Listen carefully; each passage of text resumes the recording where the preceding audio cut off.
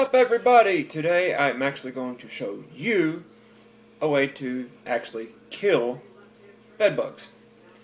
Doesn't cost a lot, maybe cost a few bucks depending on where you live. Now, what you're going to need: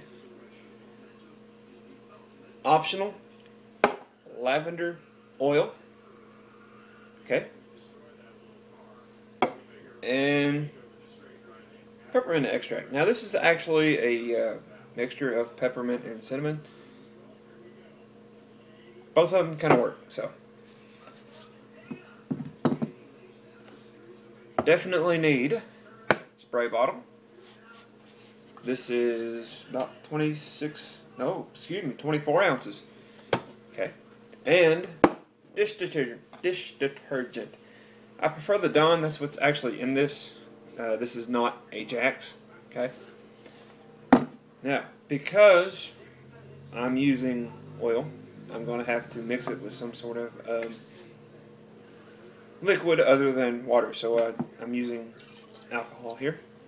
This is Everclear. I just pour it in a mason jar. Legally bought, by the way. Don't call the A, B, C, whatever it is. Anyway, take the top off of your spray bottle. I'm going to add in just a splash.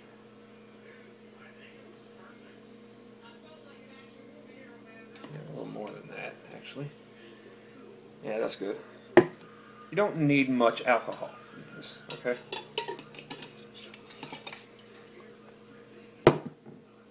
Now, lavender oil. What you just need is the scent, okay? You can get these at your candle shops. They're actually pretty good. They're like 97 cents or something like that. And they smell like freaking lavender, okay?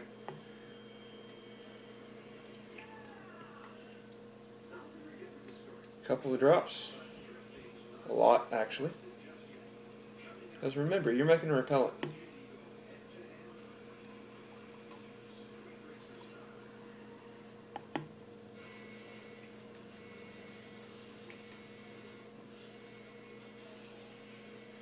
Okay, that bottle is pretty well empty. That wasn't actually a new bottle, by the way. I've been using it for other projects. Okay. Peppermint extract. Now, that is to repel them, pretty much. To kill on contact, dish soap.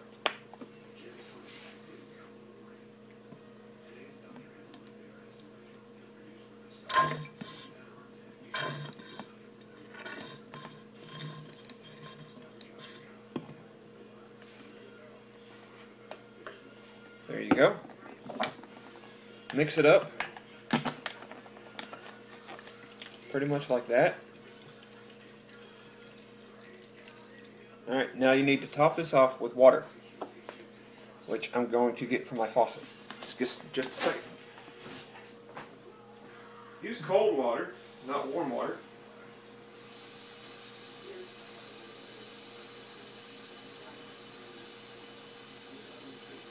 And, yeah.